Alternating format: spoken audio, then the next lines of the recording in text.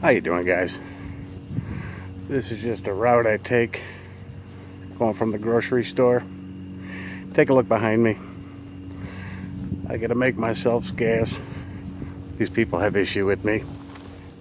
Be right back. Anyways, what we just passed at one point in time many moons ago was an art supply store. When that place closed down, that place was vacant for years up until about maybe 5 years ago.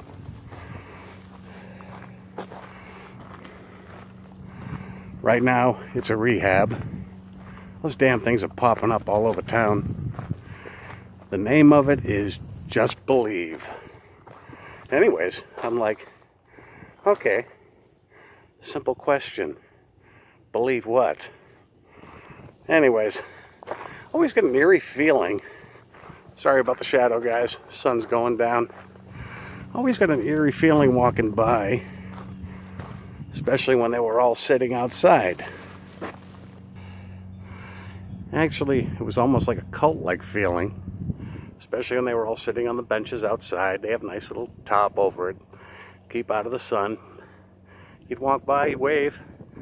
They would not wave back. They just kind of look at you like you were some sort of disease. And I was a Jehovah's Witness at the time when I first walked by there. And I'm thinking, man, that's very culty. But some years back, walked by and a group of them were outside talking. And I hear one of them talking. He was talking about the devil. He says how the devil got a bad rap. All he was trying to do was improve on things. Well, being a JW at the time, I stopped dead in my tracks. So I turned around and asked him, I says, can you explain that? How a creation could improve on the creator? The answer I got was all he did was basically repeat himself. So I asked him again, okay, but explain that, how the devil was going to succeed in improving things. Two of the counselors saw what was going on. They approached me. Everybody else outside is looking at me like I'm a disease. And the counselor said to me, you're going to have to leave. You're hurting his rehabilitation. I couldn't understand how I was doing that, but okay, well, no skin off my teeth. I went grocery shopping. And I was telling the J-dubs about this. It was really a bizarre situation. And it looked to me that they're trying to isolate them from society. Okay, I understand. I have nothing against rehabilitating somebody that's got a drug addiction or alcohol addiction. But from what I'm seeing, they're substituting one thing for another. And in all honesty, being a cult, it looked to me that that's as deadly as any drug addiction. I think we all know that.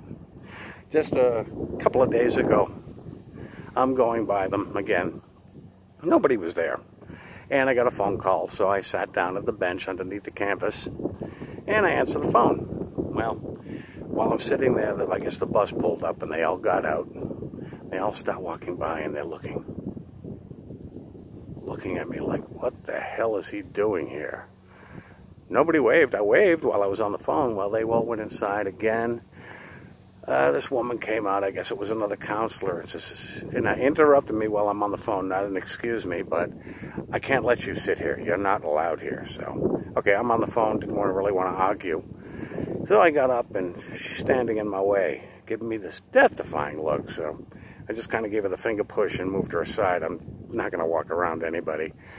But, so every time I walk by this place, I get these really bizarre looks. That's why I kind of wanted to get out. They saw me going by. I knew somebody was going to come out. But there was one difference between this rehab. The one difference between them and the Kingdom Hall is they don't love bomb you. No, they shun you right off the bat. I guess they only love bomb you when you're an addict.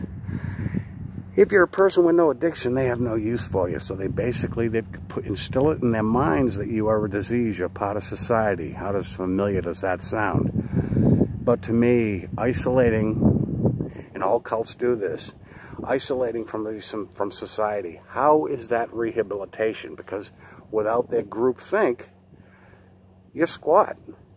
Because that's basically, I mean, the name of the place, Just Believe. Again, just believe what? Pretty much what they're saying, anything you damn well feel like. But to me, very culty. And I had noticed this over the last few years. And to me, rehab like that isn't rehabilitation. It's conforming to somebody else's way of thinking. And they're not into it to rehab anybody because these people are making money on it. Anyways, guys, that was just something I wanted to point out.